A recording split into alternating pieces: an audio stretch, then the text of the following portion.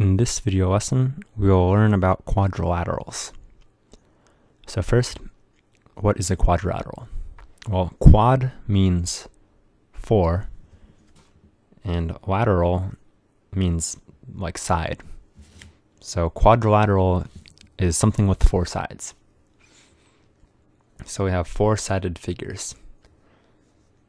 And there's actually a whole lot of special types of them, and that's what this video will be about.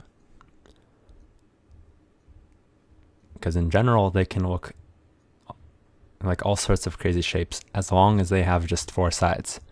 But some special types of them have very convenient properties. So let's get to it. Parallelograms.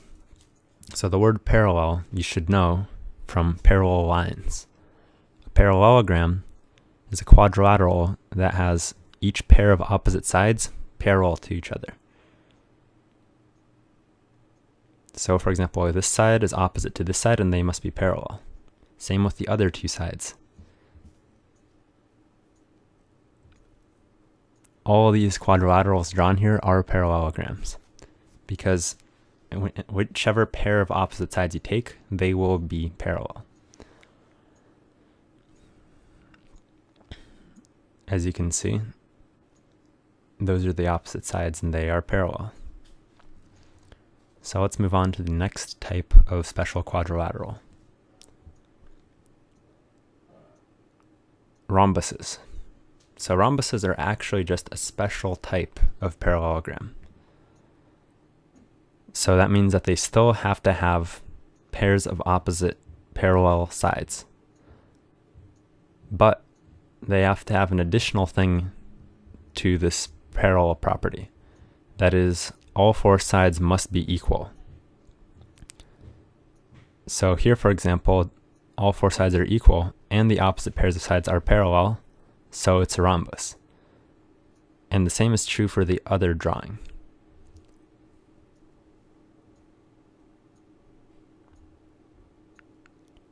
Four equal sides and opposite parallel sides.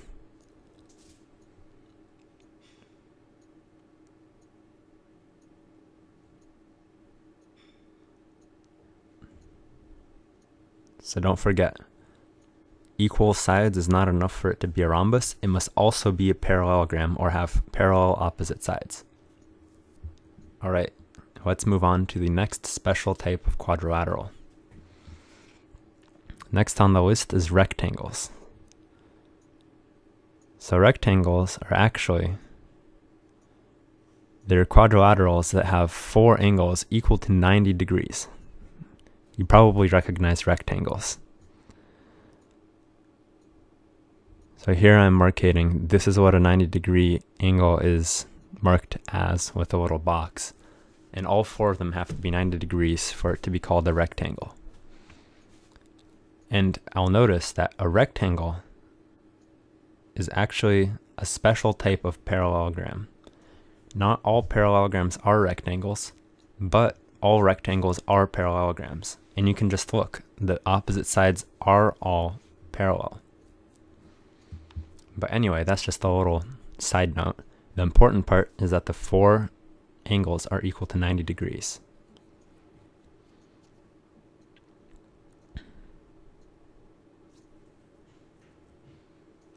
Now squares.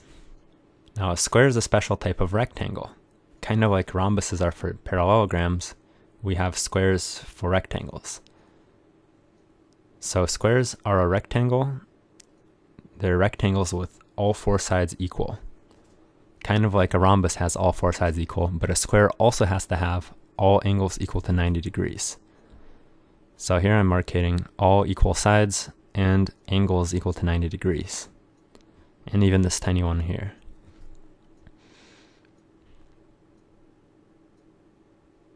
So these are squares.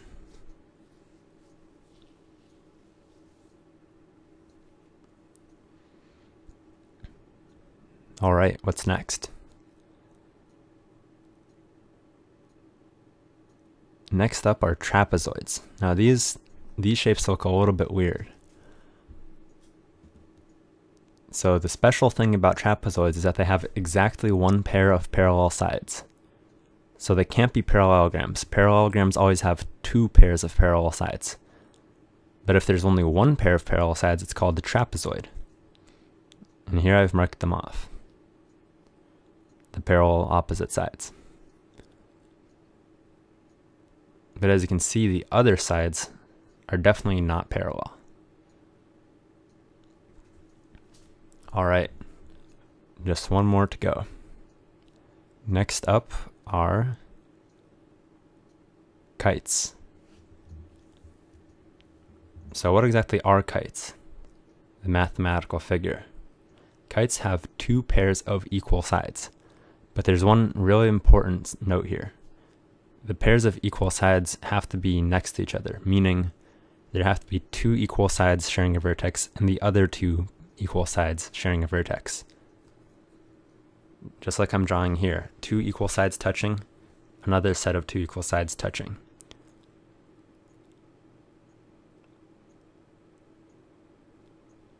So these shapes are called kites, the ones that are drawn here. They obviously have two pairs of equal sides, and they're arranged correctly. So I hope this video helped you, and thank you for watching.